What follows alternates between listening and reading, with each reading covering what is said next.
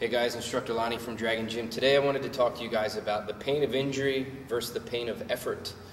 You guys are going to know after a really hard, long workout, your muscles are going to be sore, your abs are going to be tight, your quads are going to be burning.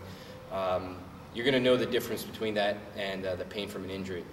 Your body's going to send you certain responses, and it's going to let you know what happened and what's wrong. We always want to make sure that we listen to those things, whether it's a twist, a sprain, or even something as complex as a break. We want to make sure that we're treating these things properly. So, as you guys know, we have plenty of these awesome ice packs out at the front desk, and staff out front that would be able to help you out. Make sure that the steps that you guys take are, we want to make sure that we ice that injury properly. I want you to make sure that you tell your instructor immediately when it happens. It's very important for us to know these things. And make sure that you take the proper amount of rest to make sure that injury recovers and heals properly.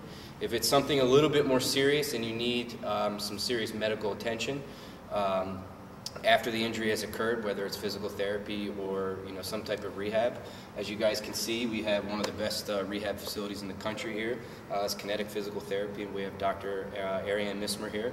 If you need to get in touch with her, just find us. We can put you in touch with her directly. The phone number's on the door, the website's on the door, and most of the time she's right on the other side of this door. So if you guys need any type of serious medical attention or physical therapy, that's the place to go. Remember, pain of injury is going to be much different than the pain of effort. Make sure you guys know the difference.